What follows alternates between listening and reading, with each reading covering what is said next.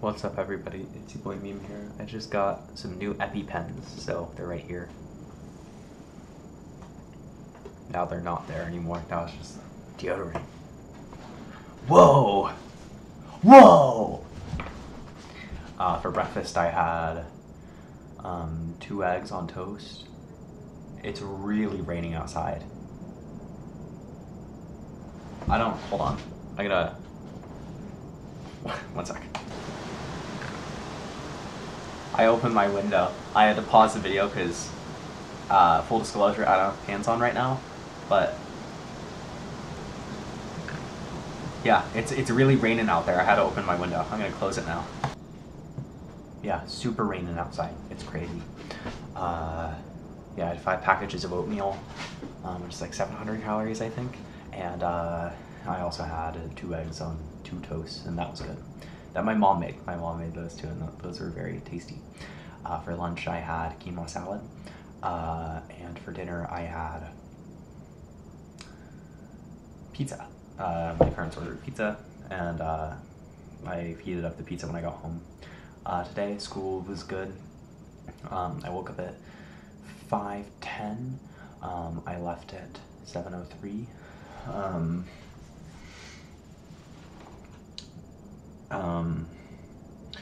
In English 101, we got the assignment for our English. It's due next Wednesday. Not tomorrow, but like the Wednesday after that. I wrote down some notes about the description of the essay. Something that he mentioned is how we're trying not to interpret the text. We're just trying to sort of intuit, just sort of like, don't say what Hannah Arendt means by this. Just sort of describe the phenomena. And I wrote down 2 paragraphs of sort of stream of consciousness notes. The way I write notes is I sort of try to consume the information in my head, and if it's something I don't think I'll remember, I look at the teacher while I'm writing the notes on my computer. Luckily I can touch type, so I can pay attention and type the notes at the same time, but it results in sort of a lackluster note-taking style. But I wrote, these are the 2 important bolded paragraphs I wrote. The simplest way to get your brain thinking in analysis mode, which is good, is to avoid summarization. But it also has everything to do with how you begin your sentences and what your sentence subject is. Don't do this. And it's saying to not start a sentence by saying, start a paragraph by saying, Arendt notes the relationship between society and culture throughout the text. Because, that's your first instinct, and it will lead you to being like, oh, Arendt is doing this, and then this, and then this, and then eventually it will be like, she means this, she means this by all these things she's saying. You shouldn't say that, because only Arendt knows what she means, right? Instead of saying Arendt notes the relationship between society and culture throughout the text, instead say, the relationship between society and culture dominates the text. Don't even mention Hannah. Just mention the concept, and don't try to interpret it. Yeah, you're analyzing the ideas, not what Hannah Arendt is saying.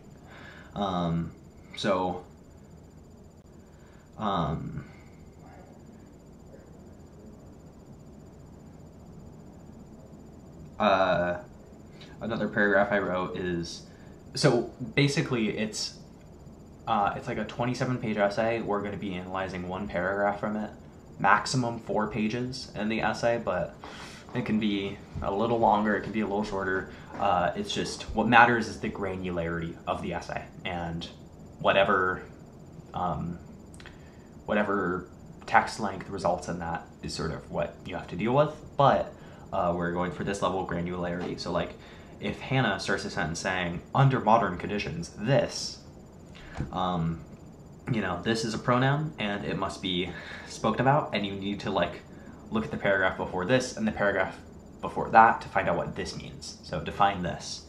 You also have to find out what she means by modern conditions. And if she's referring to society and culture, you have to find out what her definitions of society and her definitions of culture are throughout the text. She also very commonly uses mass society and mass culture as sort of a juxtaposition of society and culture, so you also have to define those. And, if she mentions how if she mentions like vacant time, well, if she mentions free time, she's either referring to vacant time or she's referring to leisure time, and she also refers back to those.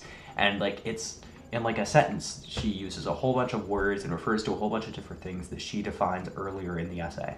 So even though you're just defining you're just analyzing a paragraph, you're really analyzing sort of a larger, like you're sort of doing a larger analysis of the text by going really granular on one paragraph, right? And it sort of goes to, the whole point is that eventually it should just come naturally. Like you should read a paragraph and sort of just be aware of the subject and the like the parentheticals and like what it's defining. So then you can read more complex texts and it makes more sense. Like this Hannah Arendt essay, if you watch my video about me reading it, it's all very sort of wordy, and it seems like she's kind of talking in circles, but she's just making sure you sort of understand the concepts. And it's all very, like, you've got to be very, very, very intentional and particular when reading the text, because otherwise it's just going to sound like she's saying the same things over and over. But it's not true, because she wouldn't say the same things over and over if they didn't need to. So, you know. And then there's interpersonal communications class. We talked about the interpersonal gap. And the interpersonal gap is basically like when I'm talking to someone, I have a filter and they have a filter, and the gap is the space between those two filters. So the thing you want to try and do is just have one filter, or just delete the filter, so then the person has a complete understanding of what's happening in your mind.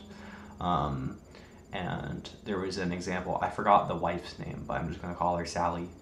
There was an example of Tom and Sally are like husband and wife, and Tom used to work with this woman called Jane several years ago, and Jane is coming into the city for a business trip, and Jane hasn't seen Tom in years. So Tom is like, hey Jane, you should come over to our house, you can stay here for 3 days while you do your business trip, and you know, my wife can meet you, and we could have you over for dinner, you know, a few nights. She's like, okay, great. So Jane comes over to Tom and Sally's house, and you know, they have dinner, and Jane is like, and you know, once they finish eating, right, Jane is like, okay, I'm gonna help you with dishes. And you know, Sally's getting up, she's getting ready to do dishes. She's like, you really don't have to help, you know. And Jane's like, no, I insist. I insist to help with dishes. So she goes into the kitchen, you know, she helps with dishes, and you know, when they're done, you know, Jane is like, wow, you know, that was fast. Good thing we did it with 2 people. And Sally's like, yeah, thank you. But you know, later that night, Tom's in bed, Sally's getting ready for bed, and she's like, I can't believe Jane humiliated me like that. And Tom's like, what are you talking about? And Jane's saying that, you know, she insisted on doing the dishes even when she said no, and she sort of, from Sally's perspective, Jane implied that she wasn't a very good housekeeper, because it's like, oh, look at how fast this is with 2 people. Luckily we didn't have you doing it because you're so slow. Like, that was Sally's impression. And I thought that Sally was being a crazy person, right? Because you always help with dishes once dinner's over. But, you know, a good, like 35% of the class, I would say, sort of thought that Jane was in the wrong. Like how Sally thought Jane was in the wrong. And that was surprising to me, but something that they really focused on, and I thought this was just like a throwaway comment, but something they had really focused on is how, you know, Sally asked Jane not to help with dishes, and it's Sally's house, you know, and under Sally's house, you followed Sally's rules, and one of her rules was to not help with dishes, and Jane had like disobeyed that rule. And, you know, I thought, you know, that was sort of an enlightening concept. It was so interesting because I thought Sally was acting like a complete crazy person, but I didn't realize that, like, man, yeah, I guess, like, man, like, I guess, like, it was just crazy to me that people think different ways, you know, and you've got to be sure. And that was an example of the interpersonal gap, right? Jane thought that she was helping with dinner and thought Sally was satisfied with her helping because she was like, yeah, thank you, because she didn't want to be rude in the moment. And Jane thought that Sally was doing weird like psyops on her, right? Which from her perspective, I'm sure made a lot of sense, right? And from a lot of people's perspective, seemed to make a lot of sense, which is interesting. I never really considered like the rules of the house like that, but that's just like my culture and the way I was raised, and it's something that's not something you would super think about. Like, of course, if you enter someone's home and it's like a shoes off household, of course you take off your shoes, but like, specific stuff like that, I never really think of that. It's really interesting because like, interpersonal communication, it's not a stupid requirement throwaway class. It's teaching me interesting things. And then there is math class, and I feel like every other math class is something I don't get, but the math classes where I do get things, I get very sleepy. I went to class and it was polynomials, and I just got it. I was really good at polynomials in junior year. I was really good at polynomials in senior year, and I had no trouble, and it was just kind of boring. But it's good that they do the same amount of detail on everything, because I don't really get radicals, and I'm sure there are a lot of people in that class who really got radicals, like how I got polynomials. And I'm happy they're treating both with the same sort of intention, right? I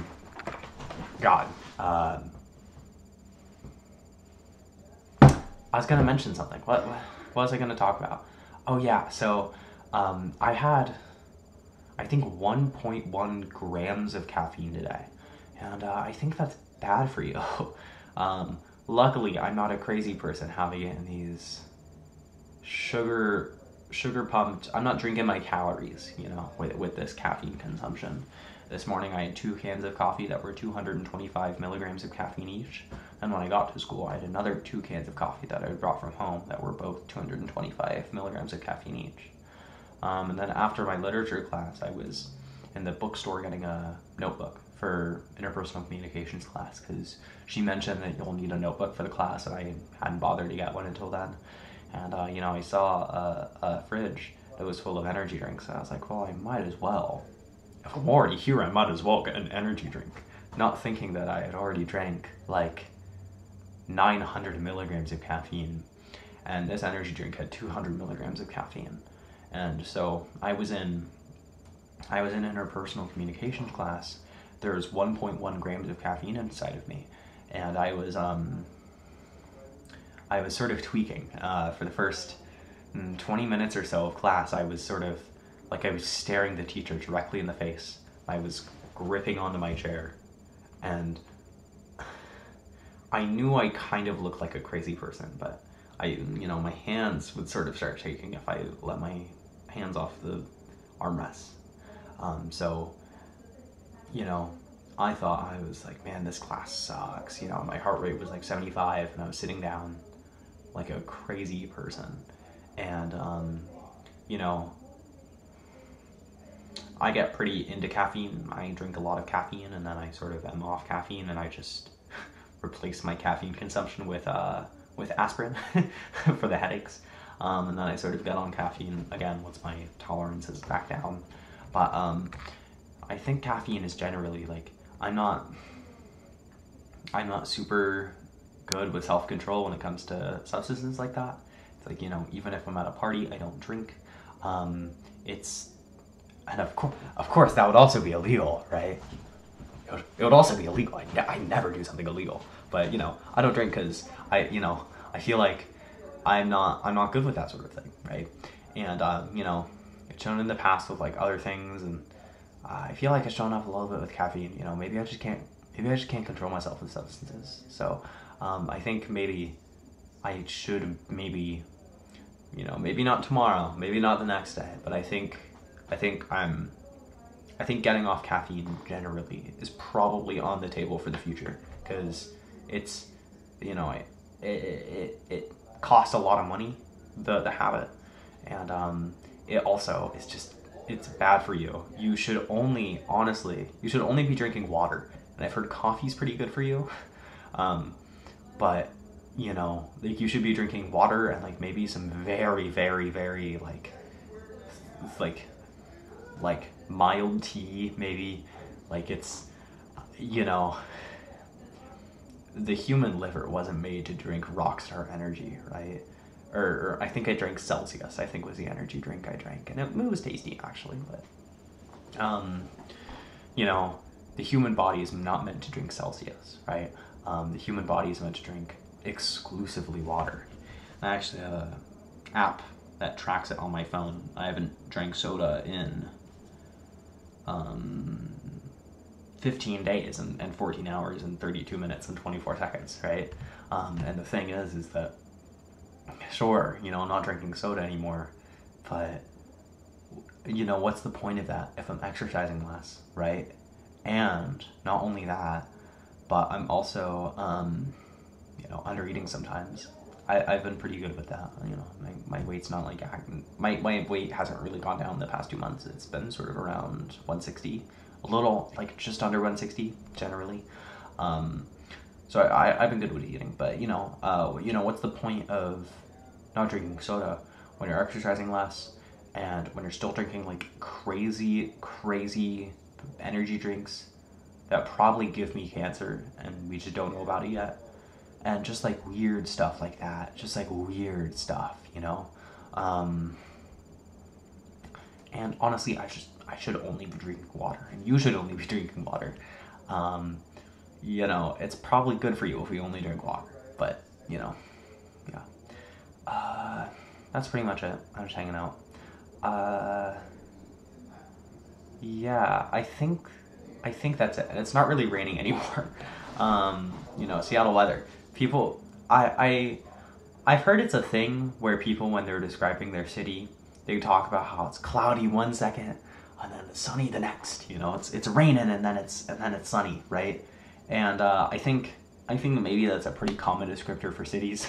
Maybe that just happens in the world, right? But you know, hate to say, but in Seattle, one moment it's raining, the next moment it's sunny.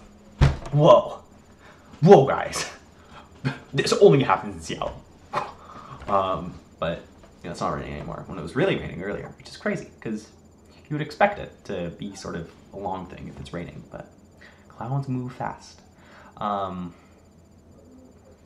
Okay, I think that's it. I think I'm out of here now.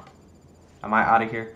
Oh, I really wanted to there are these things called REITs, REITs, and it stands for real estate investment term.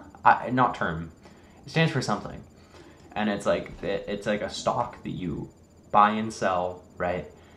Except instead of investing in stock, invest in a company. Well, you're still investing in stock, but you're investing in a company that owns commercial real estate, and they're legally obligated to give you a lot of their money in dividends, right? And the really cool thing about it is that, you know, not only do you get a lot of dividends, but, you know, you're also investing specifically in real estate. And real estate and stocks are pretty separate. I was thinking about investing in REITs, but honestly, the return looks pretty much the same if you invest in like an index fund long term. And honestly, I don't know if that's worth I don't know if investing in REITs is worth it, because I'm already invested in like my largest holding is zero is FZROX, right? So what, you know, I'm already invested in real estate, right? Through a total market index fund. So what's even the point of investing in a REIT? You know, yeah. Oh, now it's raining now. Whoa. But yeah, that's pretty much it. All right, see you.